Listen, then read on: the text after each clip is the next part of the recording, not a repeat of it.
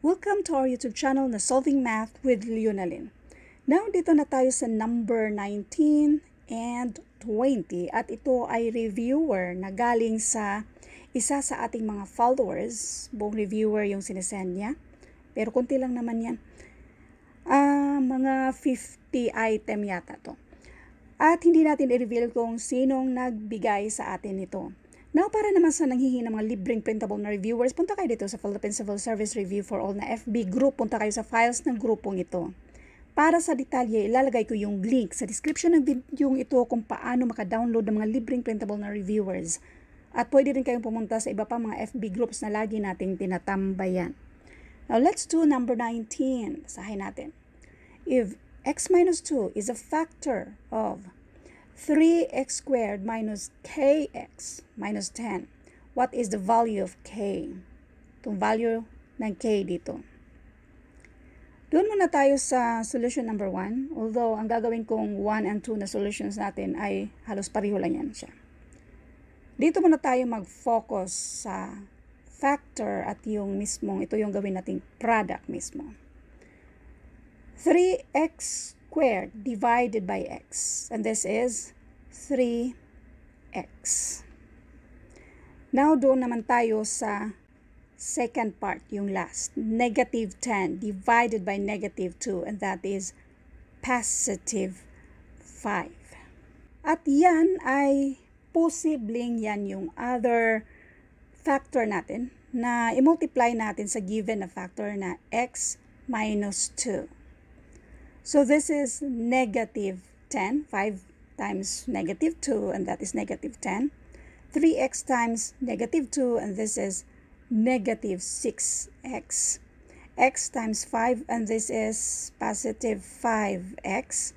3x times x, and this is 3x squared. So, i-add na natin yan.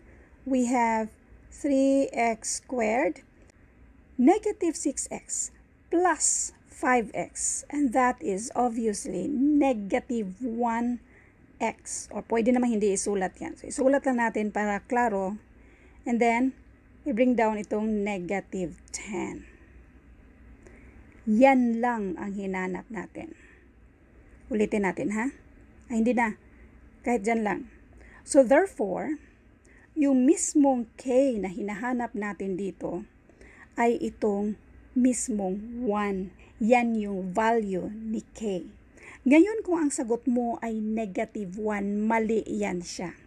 Kasi tingnan mo ha, kung yung 1 na yan ay gawin natin, yung k, ang pinaka-original dito ay yung nasa given, 3x squared minus kx minus 10. So, kopyahin muna natin itong 3x squared, yung negative sign, yung x, yung minus 10. Tandaan, yung sa tanong, what is the value of k? Yung k lang. Now, kung ang value ni k ay negative 1, magiging positive na yan siya. Dalawang negative yan. So, hindi pwede. Kaya ang sagot dito ay 1 lang. Kaya ang sagot, ang tamang sagot, bali ay letter D, positive 1. Yan lang yung value ni k. Ma'am, nasaan naman yung sinasabi mong another way sa pag-solve? Pareho lang din naman ang gagawin ko, pero mag-divide tayo. 3x, nag-divide din naman ako nung una, pero ito lang ang gagawin natin, yung long division. 3x squared minus kx minus 10. Then, x minus 2. Division of polynomials. Meron na tayo nito, pwede nyong i-search. Isulat yung Leonalyn para madaling ma-sort out. Tapos, division of polynomials. Panoorin nyo yun para alam nyo kung paano mag-divide ng mga polynomials. 3x squared divided by x. And this is 3x. Diyan mo siya i-align. Next. 3x times x, and this is 3x squared. Then, 3x times negative 2, and this is negative 6x x. I-minus natin yan siya. Now, paano tayo maka-minus dito? Hindi natin alam yung value ni k.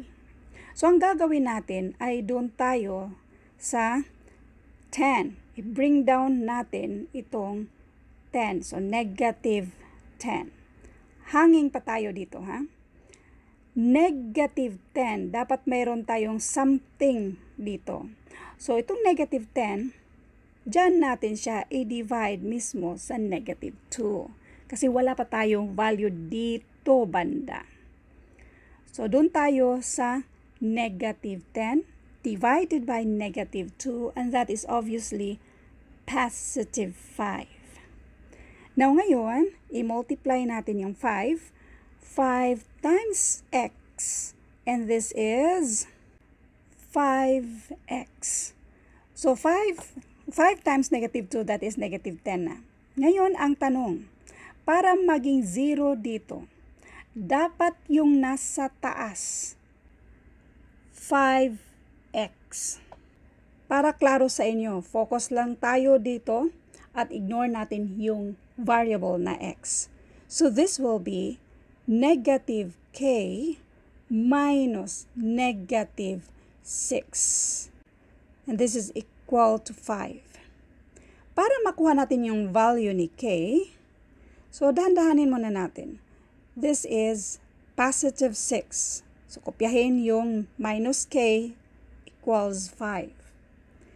Para ma-isolate si k, since si plus 6 ay pang-add siya, pagdating sa kabila, pang-minus na siya. So, this will be minus 6. So, wala na, cancel na si 6 dyan. So, ang natitira na lang ay si minus k. 5 minus 6, and this is negative 1. Parehong negative, so i-cancel natin yung negative yan. So, therefore, ang value ni k dito ay 1. Kaya ang tamang sagot ay letter D, 1. Laging tandaan, huwag nyo lang pangunahan ng takot ang mathematics. Number 20. If 4x minus 3x equals 2 and x plus 2x equals 1, what is x plus y? Kopyahin lang muna natin itong first equation na nandito. Equals 2, x plus 2y equals 1. Pumili ka lang sa dalawa kung saan dyan yung i-multiply natin. By the way, marami na tayo na-upload na ganito. Pwede nyo i-search Leonalyn tapos linear equation. Yung iba, hindi ko na rin, walang title na linear equation, pero yung mga age problem, yung mga ganyan, pwede na rin yan. Pwede ang piliin natin ay i-multiply natin yung buong equation ng 4 para may isa sa variable dyan ang ma-cancel out. 4 times x, and this is 4x. 4 times 2y, and this is plus 8y. 4 times 2y, 8y, equals 4 times 1, and that is 4. I-combine natin itong dalawang equation na ito. Mag-minus lang tayo. So, 4x minus 4x, wala na yan siya. Negative 3y minus 8y, and this is negative 11y. 2 minus 4, and this is negative 2. Para naman sa buong detalye kung paano mag-add and subtract ng mga unlike sign, pwede nyong i-search. Again, sulat lang yung Leonalyn para ma-sort out yung dati na nating na-upload regarding sa unlike signs. Marami na tayong mga examples regarding sa unlike signs.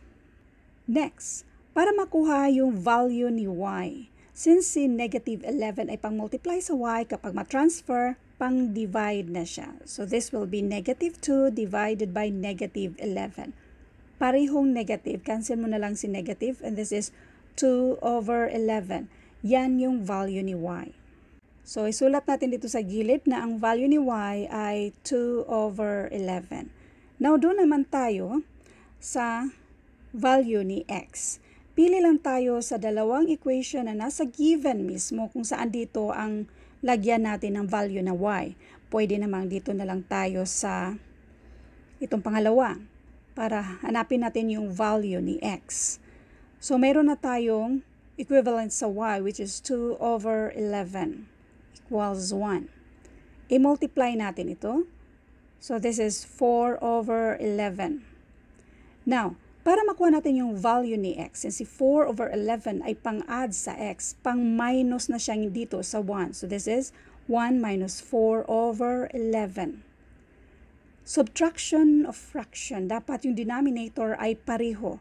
So, si 11, ang denominator niya ay 11 kasi 11 man yung isa.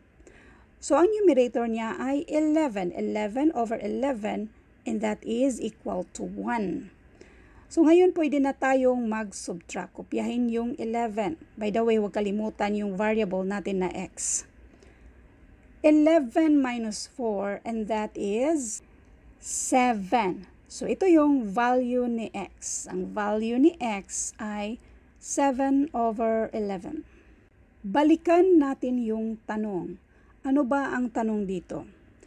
What is x plus y? What is x plus y? Ang value ni x ay 7 over 11.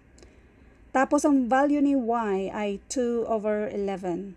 Addition of fraction, dapat yung numerator ay pareho na siya. So, kopyahin lang si 11. Doon tayo sa numerator, i-add natin 7 plus 2 and that is 9. Kaya ang sagot dito, letter D, 9 over 11. Laging tandaan, never memorize the answer. At pagdating sa mathematics, huwag yung pangunahan ng takot. Madali lang ang mathematics. Kaya nyo yan. Thank you and God bless.